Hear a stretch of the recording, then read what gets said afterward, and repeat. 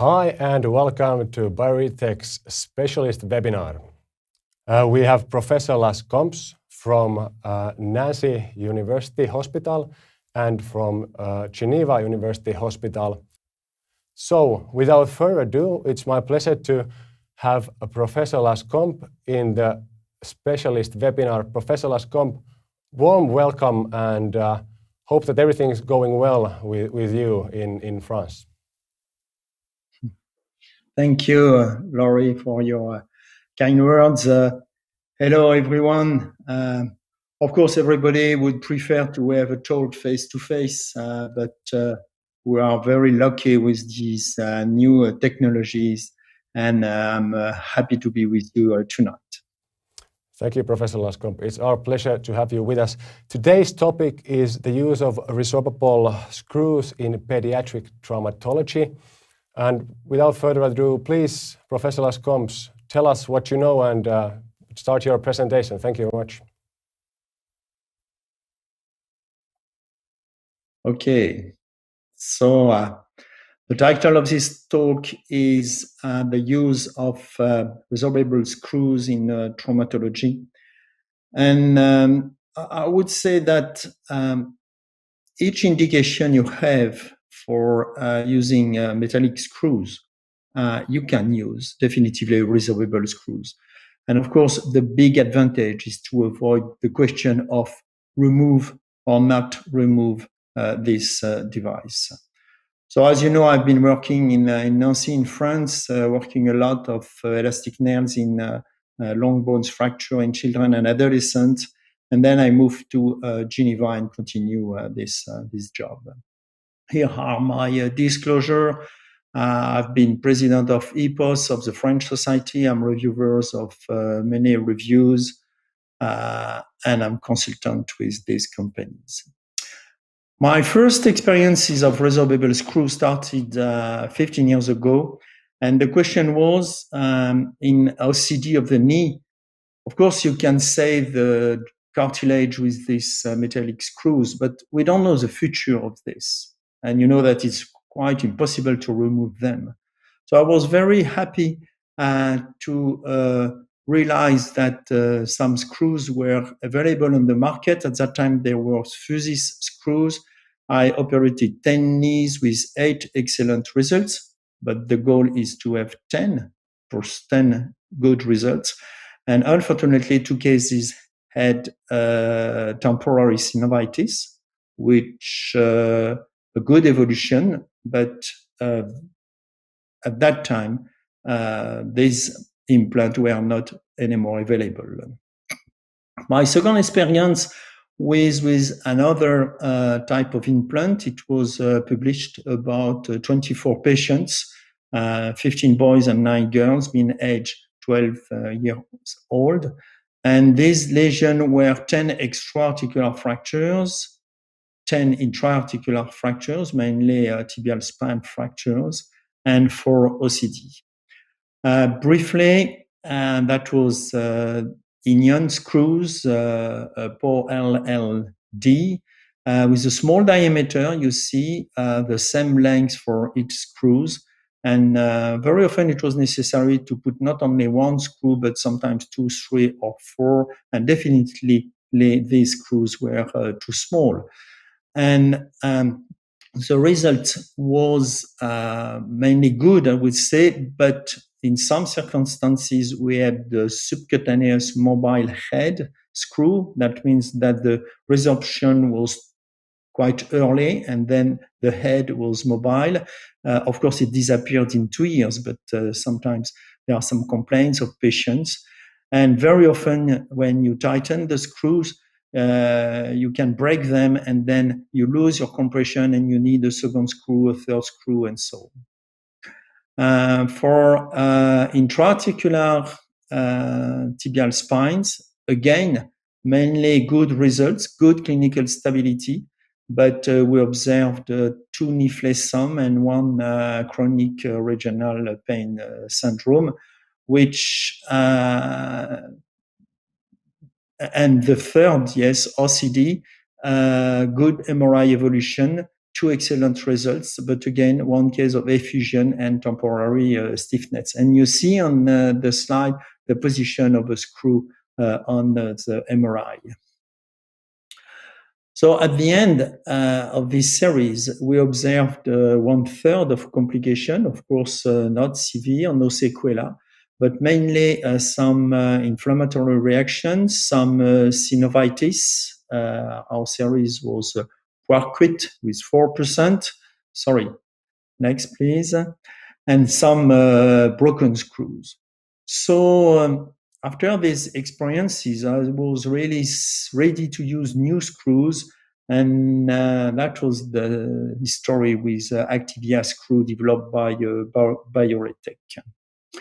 I moved in Geneva at that time, and I started with this implants. You see that many diameters are available, many lengths, of course. You have cannulated screw, which is very nice and easy to use on the key wire, partially threaded, which may lead to excellent compression. And if you prefer, you may have non-cannulated, fully threaded screw. I will present to you, comment the video from Bioretec, if I can have the video. Yes, it's just to have an idea of the technique, which is absolutely classic. It's exactly the same you use with the metallic screw. So a number of instruments. You start by drilling. Of course, the diameter of the drill is a little bit less than the diameter of the screw. It's very important. Yes, you measure, of course, the length. You can control the length on your C-arm because this is metallic. And it's absolutely mandatory to tap on all the lengths to avoid any tightness on the implant. And this countersunk is also mandatory to enlarge the hole in the cortex for the screw, the head of the screw. And then you put the screw, you use an adapter with your screwdriver, and with, I would say, 2 fingers, very gently, and you tighten, and you observe compression and compression and compression, and at the end, up, the small part adapter pull out, and that's finished. Don't try to continue to tighten because you have a risk to rupture the head. So this is easy technique. So I would present some cases and discuss a little bit of some indication of pediatric trauma. The first case was a girl, 11 years old, and she fell in gymnastics, and she came to me for a second opinion with this fracture of the medial epicondyle under a splint. As you know, this fracture is an apophyseal injury. This is a classical Salter 1 through the physis.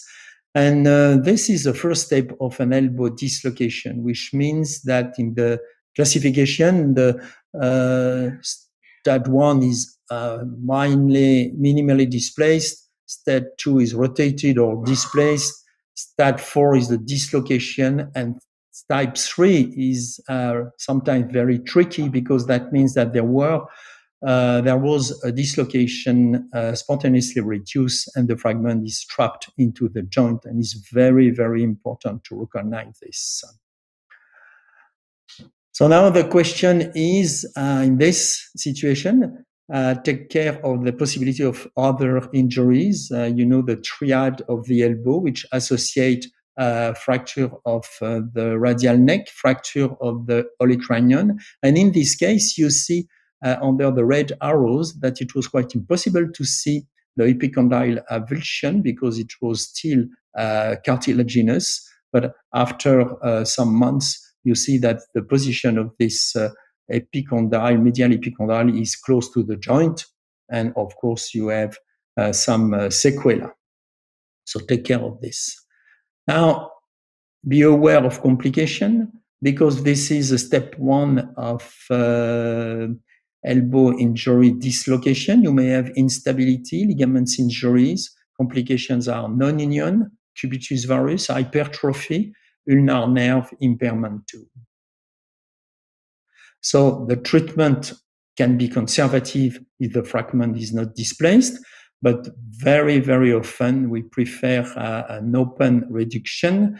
And the question is how to fix it. Of course, if you have several fragments, you can use a kind of suture or a kind of anchor, and you may have a resorbable anchor or some key wires or a screw. And the question is always the same: do you need a washer or not? And of course, at the end, you always need the release of the nerve, ulnar nerve, when you make the reduction to avoid an injury of this nerve.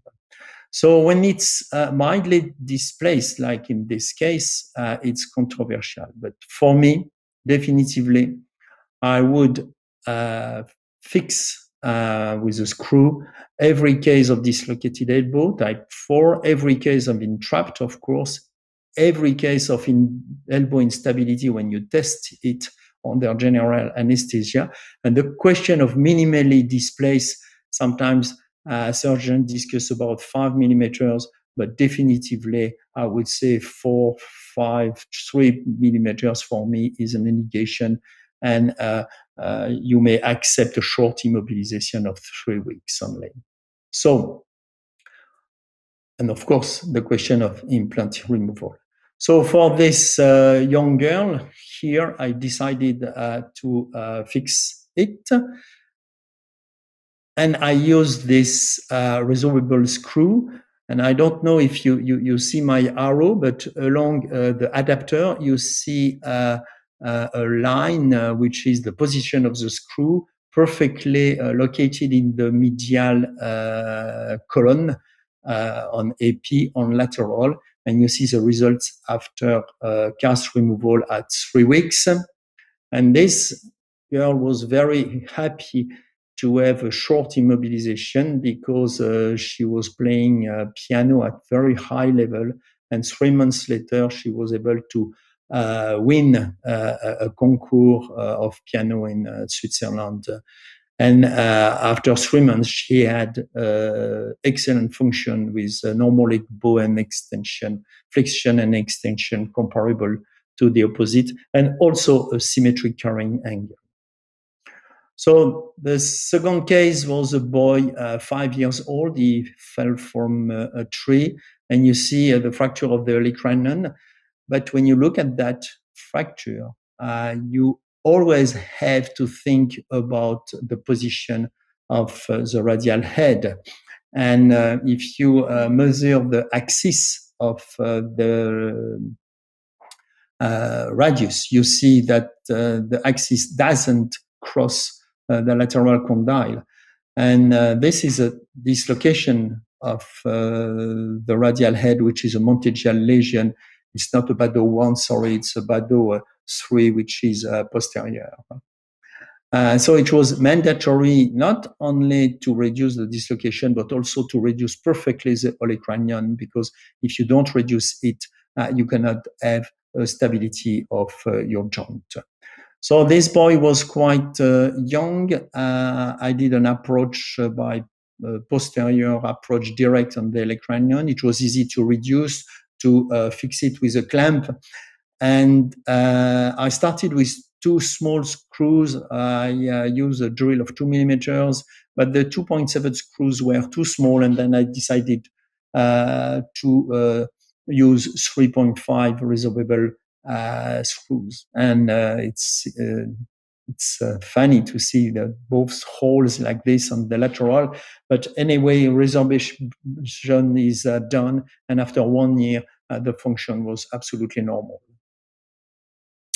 Another fracture is on the distal tibia, what we call the Tillaux fracture. It was described 2 centuries ago by this man who was a professor of surgery and anatomy. And this is the anterior lateral tuberculum of the tibia. And what is interesting to note is that it is a Salters-free type, and it always appears at the end of growth when the medial physis is fused, but not the lateral part of the physis. Sometimes the diagnosis is very difficult, and you see here a lot of misdiagnoses are done because it presents like a sprain of the ankle joint, but you see a fusion, you see the line of the fracture, you see the gap here, but you realize also that on the EP view, it's very, very difficult to measure exactly the distance of the gap. And this is a joint fracture, so which is important. And remember that on the lateral view, always draws the Shenton lines, and here it's not perfectly aligned. So it's nice to have a CT to measure perfectly the displacement. And you see that in this case, if you look on the X-ray, lateral X-ray, you see a fusion at the posterior part of the ankle joint. And on the CT, you see that there is a second fracture of the posterior part of the tibia, which is not visible on the X-ray. But anyway, this fracture is on displays. So the treatment of this fracture, usually it's acceptable that displacement of less than 2 millimeters, I would say on the CT scan, is conservative treatment, but above 2 millimeters, you need a perfect reduction and a fixation. You can do it by open reduction, open approach, reduction and fixation with a screw. Usually it's better to have a screw strictly in the epiphysis, but because the physis is already fused medially, it's not important if you cross this area. You can also use a percutaneous reduction if you wish. So the example here, a girl, 14 years of age, fall from a tree, she presents with this fracture. And it's not to treat the physis you have to reduce, but really to treat the joint. So reduction was mandatory. And then you see at the end of the surgery, it's difficult to realize where is the screw. The screw is oblique. Perhaps you see on the video, on the picture on the right, the oblique screw. And it's mandatory for me to perform an arthrography at the end of surgery to be sure that the gap is absolutely closed. And here you don't see any fluid into the fracture, which means that the compression is perfect. Another example, a very simple case of this medial malleolus fracture, which is far from the physis. The gap is 2 millimeters. It's a joint fracture, and definitively I prefer to obtain a perfect reduction. And this is nice to see that with a short screw, 20 millimeters, you avoid to cross the physis because you never know what may happen. And you have here the tap and then the screw, and then you have a very good compression, perfect reduction. You see absolutely no fluid in the line. This is perioperative. And after a couple of months, you have a good results. And of course, no gross disturbance.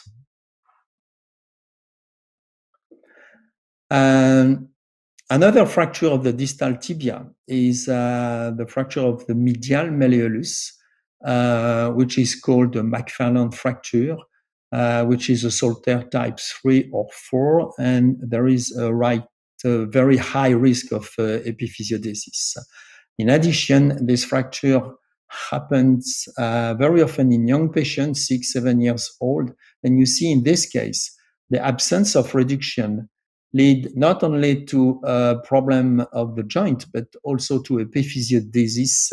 You see the absence of growth of the medial malleolus and the Harris line, which is oblique, which means that step by step, you will lead to a varus deformity. So reduction is absolutely mandatory. Now, this is a bimalleolar fracture.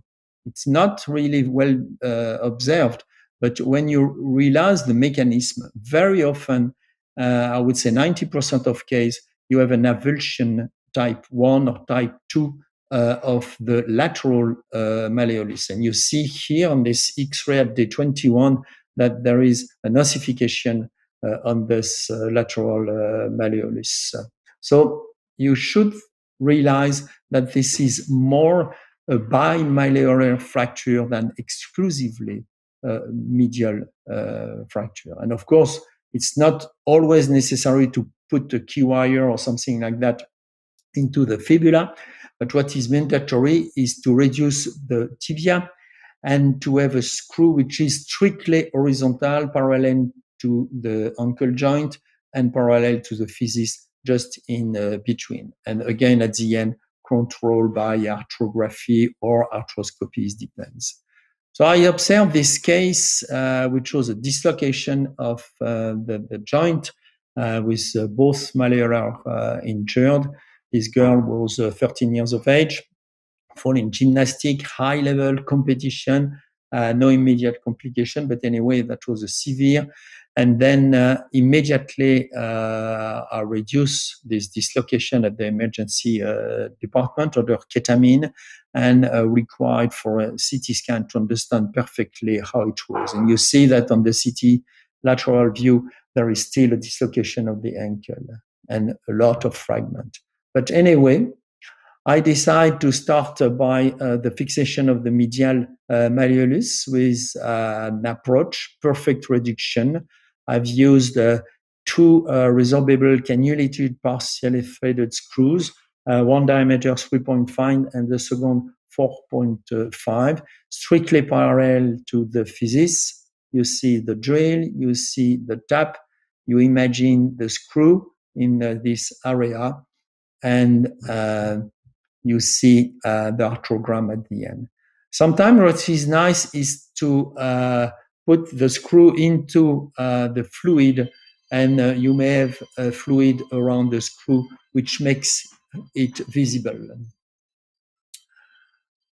So here is the case of the girl after 7 days. You see on the lateral view the 2 holes of both screws.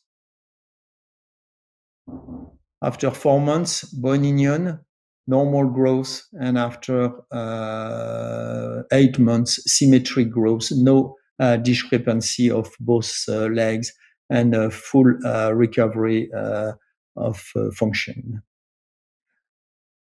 That case, in a boy 14 years old, again, gymnastic foot inversion, he presented a fracture of the basis of the first metatarsal bone. Not so easy to see, but again, on the epi view, if you look at the Shenton line, this line is broken, and you see the fragment here. And on the oblique view, you may see the fracture which goes into the joint, and definitely which is displaced. So it's easier to see on the CT scan, and on the plantar view on the right, on the 3D reconstruction, you realize the fracture with the displacement, medial displacement of the first metatarsal bone. Of course, it's not so easy to reach this area, but anyway, by dorsomedial approach, it was possible to look at that. And you realize at the end with this resorbable screw, 3.5 millimeters diameter, 3 centimeters long, that the fracture is perfectly reduced on all the views. You see the screw here parallel to the joint, and in this you see just a hole for the screw on the right. This imaging was possible with the new 3D C-arm in operating room, and if you are lucky to have this material, is very, very nice. And of course, it avoids big irradiation like O-arm, for instance. So you see all the position of the screws in the 3D position, okay? And last case was a boy, 9 years old. He had trampoline injury, and that was the upper limb. Of course, a fracture of the distal radius and ulna, but a dislocation of the elbow, as you can see, and something strictly wrong on the elbow. And another team of traumatology didn't answer to the question, what is it exactly? Because if you look at the initial X-ray, you see that this is a medial dislocation, which is quite rare. And you ask to yourself, where is the lateral condyle? And you see that this area is empty. Sorry. Yes, here. There is nothing. And after the reduction of the dislocation, you realize that the lateral condyle is there totally displaced. So I would say that was a dislocation plus a fracture of this lateral condyle. You know the classification of the lateral condyle. Type 1 is not displaced, type 2 is mildly displaced, and type 3 is severely displaced. So that was a type 3 plus a dislocation. And the decision was to fix it. It was necessary, of course, to cross the physis, and I used 2 resorbable cannulated screws, of course, the reduction of the wrist. And after 6 months, you see the position of the screws and a good result and a good function.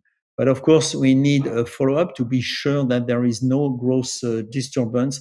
And today, I cannot answer exactly to this question. So I would say that the advantage of these implants are, first, there is no need for removal implant. Second, they are really strong. If you test them on a block of plastic, you will be really impressed by the capacity of compression without any breakage. And compare with our experience in Nancy, our Geneva experience was very nice because we observed absolutely no complication, no abnormal mobility of the head due to early resorption. And perhaps it's because this head is really inside the bone due to the countersink system. No operative breakage, but of course, you tighten with the screwdriver just with 2 hands until the adapters pulled out. No joint effusion, no inflammatory reduction. Next, please.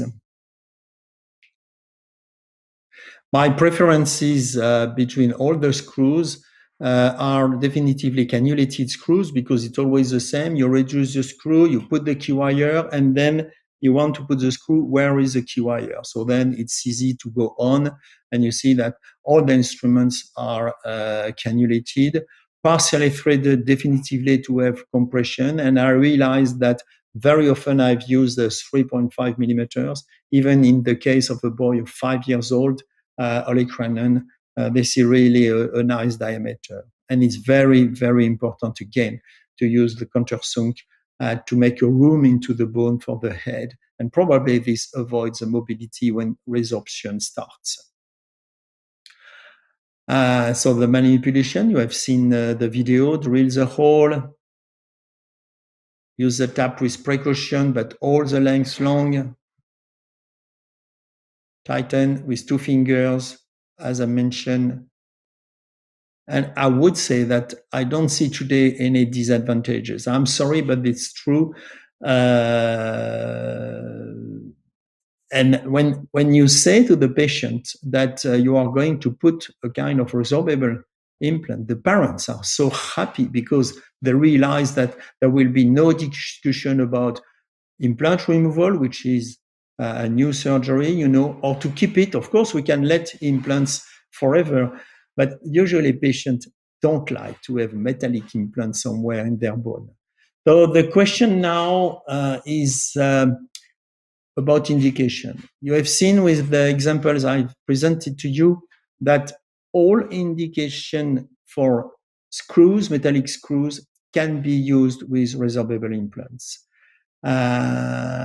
And I'm sure that a lot of other fractures, for instance, if you use a key wire to reduce metaphyseal fractures and you use the Capungi method or other type of method, you can use this resorbable implant instead of a key wire. In orthopedic, definitively, if I have to do a pelvic osteotomy, Soltaire, or acetabuloplasty, or things like that, I will use the long nails to fix the bone, because you don't need a lot of implants, and definitively you avoid the discussion about to remove or not. Now, the question of elastic nails is something different, because again, it would be fantastic to suppress metallic implant, either stainless steel or titanium. But the technique has to be improved. But I'm sure that in a short future, it will be perfect. And I would conclude to say that probably a lot of metallic implants you use today will disappear in the future with kind of resorbable implants. So I thank you for your attention. And if you wish, before going back to the studio in Finland, I can answer to some question I received, Laurie, if you accept. The one question was 1 or 2 cortex. I would say it's the same with the metallic screw. If you decide 2 cortices, use the 2. But very often it's spongious, cancellous bone. 1 cortex is enough. But it's exactly the same with a metallic implant. Regarding the postoperative follow-up, is there any change compared with metallic? I would say no. You saw my series; it's exactly the same. If you want to check after the cast removal at 3 months, at 6 months, control the growth, it's exactly the same. How close to the physis? You have seen the example of the medial malleolus. I think that you can stop 1 millimeter close to the physis. That's it. Now the question is, can we cross or not? I think that we need some further studies, some cases to answer to this question. But honestly, if you imagine a bridge of just 3 millimeters and remaining growth, we know that this bridge will break, and we have a lot of examples with metallic implants. So probably it will be compatible with this kind of treatment. Lower age limit. I would say the lower age limit is the limit you have with your patient. As soon as you decide for reduction and fixation with a screw or a metallic implant, you can move to resorbable. The question of imaging during surgery, of course, you really want to know where is your screw. You know where was the drill, you know where was the tap, but anyway, it's nice. So a good thing is you dip it into the contrast fluid, so there is some contrast fluid around the screw, and under your C-arm, you really know the position of the screw. The quality of the image I show you is quite difficult because they are taken from the C-arm, but you really see not the screw, but the periphery of the screw and the position where you are. What is the most difficult indication? I'm sorry, I don't know. I mean, the most difficult is the most difficult type of fracture. Probably a difficult fracture is lateral condyle because of the humerus, because you need a perfect reduction. And of course, I didn't talk about supracondylar, but definitively when you reduce and you fix a supracondylar with 2 or 3 key wires, you can change your mind and use some resorbable implant.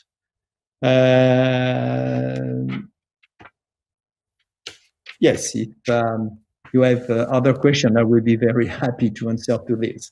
Professor Lascombes, thank you very much for sharing the presentation and answering these questions that we had in advance. Thank you very much, and thank you for the questions. They were excellent. We also had a few questions during the presentation. How long, Professor Lascombes, on your opinion, how long is the learning curve for those surgeons who are switching or trying to use bioresorbables and now are using only metal implants, the conventional method?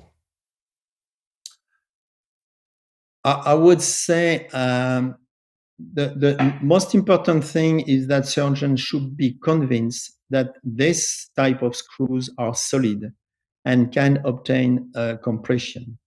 Laurie, you had a video which showed, I didn't find it again, which shows the possibility to compress a plastic part, and you have a model, and you have to show that to the surgeons, and they tighten, they compress, and they realize that it's very, very strong without any breakage.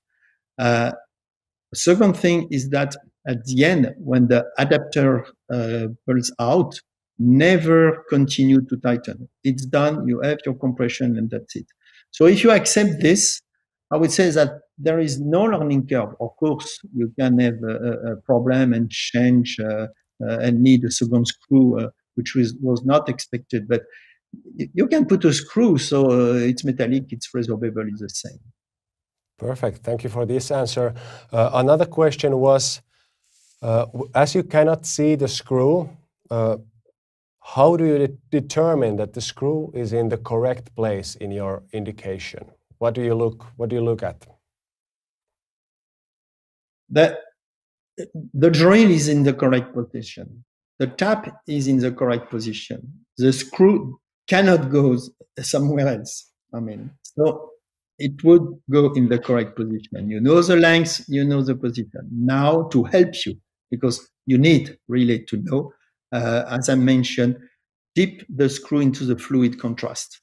And then there is some fluid around the screw, and you can check the position of the screw on your screen. Okay, thank you very much. But mainly the message is that you take the X-ray in a different position with the drill or with the tapper. So prior the insertion. Okay, and sorry.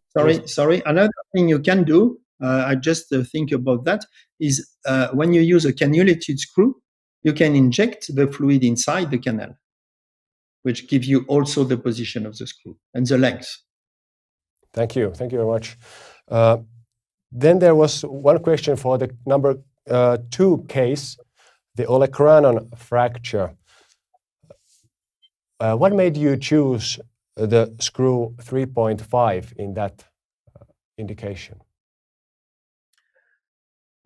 You're right. The boy was young, so I started with a 2.7. Perhaps I had a problem because I drilled with the 2 millimeters drill. Then I tap with the 2.7. I cross both corticeps, of course. And then when I use my 2.7 screw, for unknown reason, but perhaps the screw is too small or the cancellous bone was too weak, and then I lost the compression effect. So I decide to stop with this kind of screw. I remove it, and in the same hole, doing nothing else, I placed the 3.5, and then I obtained the good compression. But I think that the opposite part of the bone was definitively too small. I would say not enough long to obtain the compression. That was probably the reason of the movement. Thank you very much. And thank you again, Professor Lascombes.